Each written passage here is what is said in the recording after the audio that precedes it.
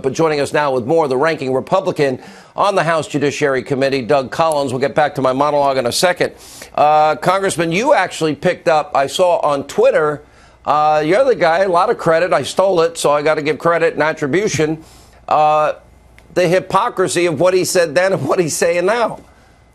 It's just amazing, Sean. I mean, what we saw today is just full bore. They want to destroy Bill Barr because they don't like an attorney general who actually does his job and follows the law and follows the rules. Think about what just happened today. Bill Barr did what the regulations said they were to do. He actually offered more than he should have. And what do they reward him with? A contempt in record time. 10 times faster than Eric Holder was held in contempt. This is over 400 days for Eric Holder. We're less than 40. This is nothing but a political crusade to debunk Bill Barr because they don't like what he's doing. The reason they're doing it is because they fear what Barr said to Senator Lindsey Graham, which we played numerous times. The Mueller report is over. He's not changing his mind. That he has the final definitive answer there. But now he has been very clear. Hillary's rigged investigation, FISA abuse. We, of course, also have the Horowitz report, an attempt to undo a duly elected president, the abuse of the Intelligence Committee, the intelligence tools that we have by a few high-ranking people. All of this now will come to the forefront, will it not, sir? It will, and I think that's what we're seeing in the Attorney General. And what we have today is, and again, you brought this up earlier, when you have a chairman of the Judiciary Committee say that a subpoena is something to start a dialogue with, that's crazy. That's not what a subpoena is for. It's not to prop up your position in court. It's actually to get documents. And he asked for everything, including what the Attorney General can't give him. He's asking the Attorney General to break the law. You want to know what this was about today? All you got to do is listen to what Hank Johnson from Georgia said. He said, we've got to get the documents, so how can we impeach if we don't get the documents? And then when asked about the time frame, he said, we don't have 400 days. Sean, the people need to know what's happening here. There's a rush to judgment because they don't like what you just saw just a few minutes ago in Florida, where the American public are seeing a president who is leading, who has an economy that's booming and growing. Last exit question in a few short seconds we have.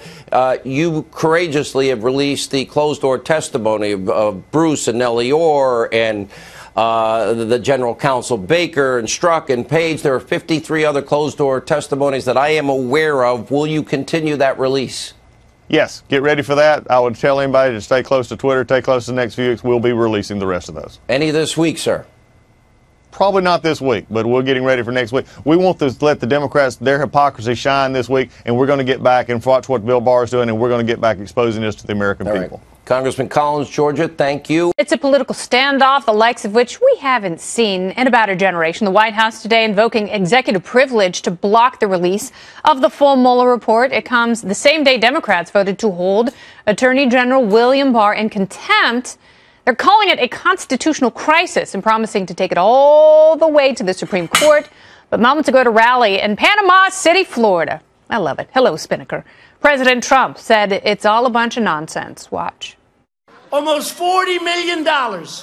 20 Trump haters, Democrats, and call them angry Democrats. After 2 years, nothing. No collusion. And now the Democrats, we have a great attorney general. Now the Democrats are saying, we want more. You know, it was going to be like, we want the Mueller report. Now they say, Mueller report? No, we want to start all over again. It is a disgrace. And by the way, the president is still there speaking. If he makes news, we will dip into the rally. Don't you worry about that.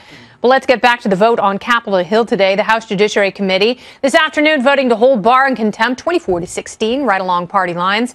Democrats did it after Barr refused to turn over the full unredacted Mueller report to them. And it came after explosive partisan fighting all day long. Check this out. No person, and certainly not the top law enforcement officer in the country, can be permitted to flout the will of Congress and to defy a valid subpoena.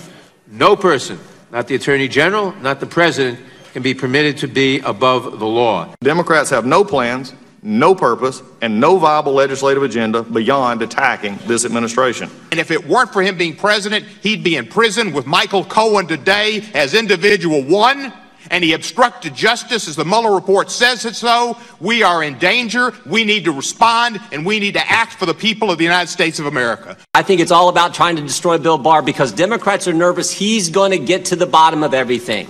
He's going to find out how and why this investigation started in the first place. Our Democrat colleagues have weaponized our critical oversight responsibilities. And moving today to hold the AG in contempt is not only premature, unprecedented, and unwarranted, frankly, it is shameful. we believe the American people deserve better. And right after the vote, Chairman Nadler ran right to the nearest microphone, as you can imagine, screaming that the White House is usurping too much power from Congress. Jerry? There can be no higher stakes than this attempt to arrogate all power to the executive branch away from Congress and, more important, away from the American people. We've talked for a long time about approaching a constitutional crisis. We are now in it. We are now in a constitutional crisis. Buddy, a constitutional crisis is not going to maintain the House or win the presidency. Go back to the idea board. Between the executive privilege over the Mueller report and holding Barr in contempt, is this really a crisis for the nation, or do Democrats need to chill just a little bit? Here with me now, former Whitewater Independent Counsel Robert Ray. Welcome to the show. Nice to be with you. So let's talk a little bit about contempt from the legal side, how this has played out in the past with, former AG Eric Holder, Harriet Miers, Lois Lerner, and others who have been subject of contempt of Congress, but nothing really ever happens, does it? Well, this one's striking.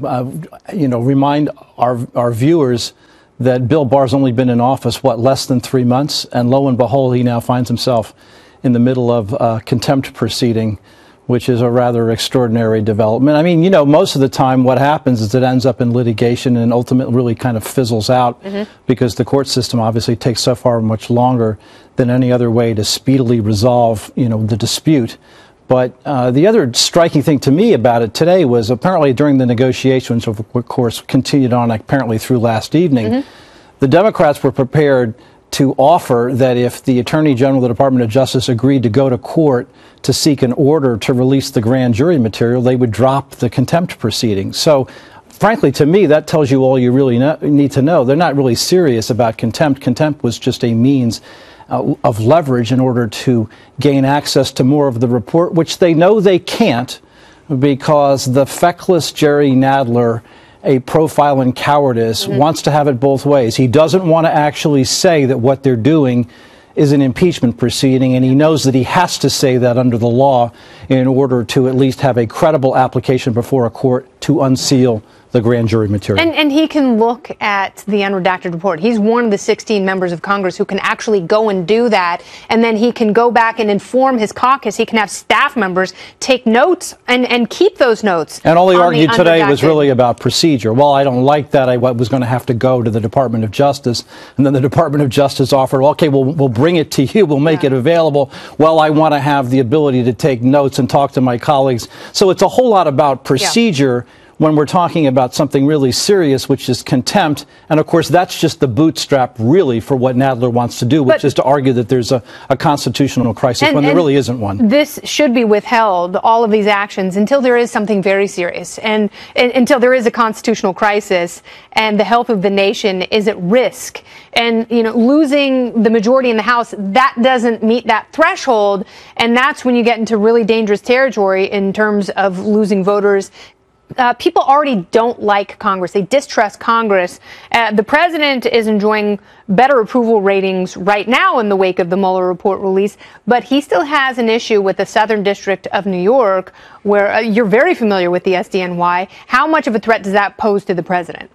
I suppose theoretically it does, although, if you listen... Do they have an axe to grind with him? If you listen to the media, though, it suggests almost that the Southern District of New York is an island. It's not an island. The Southern District of New York is last time I checked, is part of the Department of Justice and answerable to, guess who, the Attorney General. And certainly with regard to significant and high-profile matters, you would expect there to be close supervision exercised by now the Attorney General of the United States, just as there was previously, at least certainly with regard to matters involving Russia and anything related to the president, would have been supervised by the soon-to-be former Deputy Attorney General Rod Rosenstein. Robert Ray, thank you so much for your insight. Hope we talk to you again. Nice to be with you. Very good. Nice to talk to you. Happy to see you in the flesh with me right now is the former federal prosecutor, John Sale. A very good read of all things drama in Washington. John, good to have you. Good to be here. All right. You're not surprised by this, but what do you think happens next? Well, I woke up this morning and I saw television that the DOJ personnel and the Senate, the House committee personnel had reasonably reached a compromise. Then I realized I was dreaming. That the stunts, the empty chair, the chicken. I mean, as a citizen, we should be embarrassed. They really should have reached a compromise. I didn't start off defending the Attorney General, but the way he was treated by when he appeared the first day, whether or not you support Bill Barr, you have to respect the office of the Attorney General of the United States. I think you said 92% was not redacted. Actually, in the obstruction part, which everyone cares about, only 2% was not redacted. Interesting. And today, Chairman Nadler says, well, we really don't mean 6E material. Well, of course they meant 6E material. The Attorney General, because they asked him to agree to go to court to an agreed motion, couldn't do that because the law does not support the release of grand jury material. And we had been talking about this not too long ago. Nadler is the same guy who, when the Clinton investigating report was out, didn't think it had any value being released in total to the public. So that was then. I know politics is politics, but man, that's weird. It's not weird because you said politics is politics, so it's really understandable. But what could the Attorney General do? They offered to, except for 6E, to provide everything else to just 6E refers to a grand jury. I'm sorry, to just grand. They offered, and they can't give that. They offered to give everything else to a select number of the House leadership. They can't give more. Can you imagine something not leaking in Washington? If you can, you're living on another planet. They're talking about sensitive intelligence, ongoing investigations, and they offered to make that available, but only to a select number of people, no notes. Well, that's the way it's done. In my practice, I've had cases where judges have ordered the release of sensitive material, same ground rules. Well, ground rules are, I could go in, no assistance, no notes. That's the compromise. It's not one that they've created. And it's interesting, too, because I was telling her, John Roberts, that it looked like Barr was set to talk to this committee. Then there was this added wrinkle where they were going to have a lawyer talking to him, even though most of that committee had made up of lawyers. And I think he probably felt, especially after 6 hours, speaking before the Senate, I don't need this. Now, why did they make those special arrangements in that committee? As you said, the majority of the members are lawyers. If instead of making speeches for 5 minutes, if they asked questions, we wouldn't be here today. But this is true. It doesn't matter, Democrat, Republican. Right. It would be reversed, the same thing.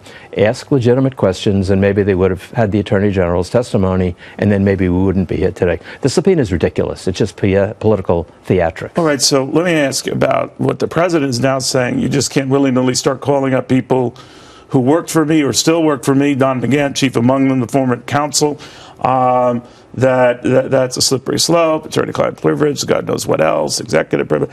Where are you on that, and how big a deal that will be to get him to come to the committee or committees? Well, if you read the New York Times, which I do every day, a number of very respectable people said, oh my God, the Republic is collapsing, separation of powers is gone. They're forgetting there's a third branch of government. This will all be decided in the courts. So separation of powers is not over. The founders are not turning over in their graves. But the courts aren't in any rush, right? No, the courts are not in any rush. However, in Watergate that I was a part of, it was decided in 4 months. The Nixon case went to the Supreme Court, unanimous decision, only 4 months after we issued the subpoena.